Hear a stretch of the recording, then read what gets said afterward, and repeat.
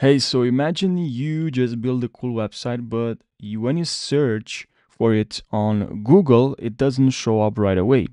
That can be very frustrating, right? So you're looking for this video because you want a solution.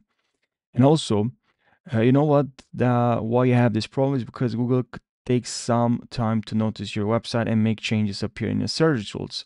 Sometimes it can take a few days or even a few weeks, but there's a way to make Google notice your website faster. There's a free tool from Google called Google Search Console, and this tool can help us. So what you're gonna have to do is just open Google Search Console.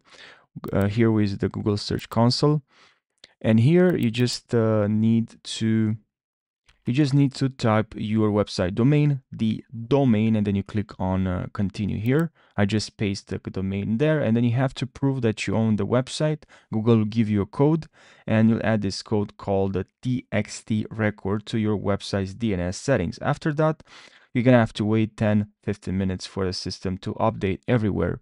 So copy the text, this one here, and you sign up to your domain name provider, GoDaddy or Namecheap, and you copy this txt record below into the DNS configuration for your domain, and you just need to press verify.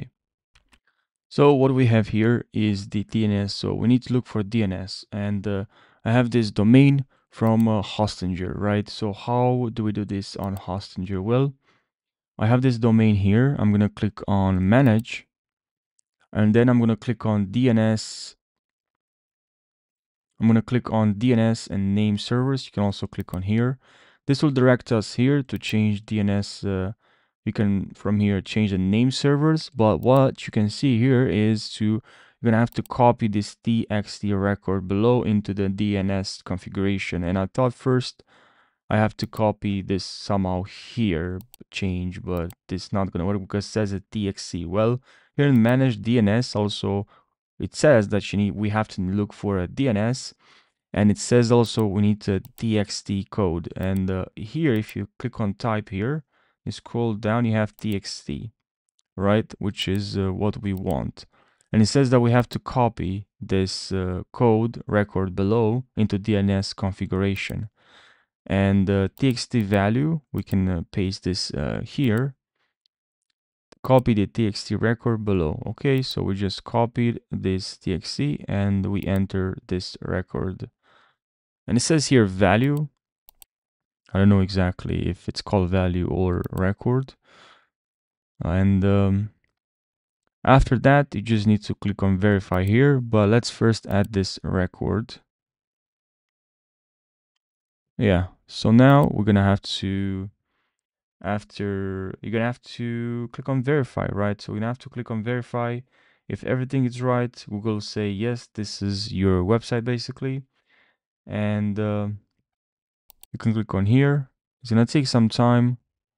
And ownership verified. Now you're gonna have to go to property, and now that our website is verified, you're gonna have to go to the section called URL inspection, and which is located right over here. And just copy and paste the link URL of the page you want to Google to index, and then click requesting index and inspecting my URL. And of course I want this one here, this URL, this one here, and I'll paste this here, right? Reviewing data from Google Index. Okay, and now it just gave us this stuff, and which I don't really understand, and request reindexing, right? That's what we want. It may take a few minutes or two. And yeah, I hope you found this video helpful. Now, probably you noticed that I'm not a professional here. I've been doing this for years and years, but I decided to share this with you. So yeah, I hope you found this helpful.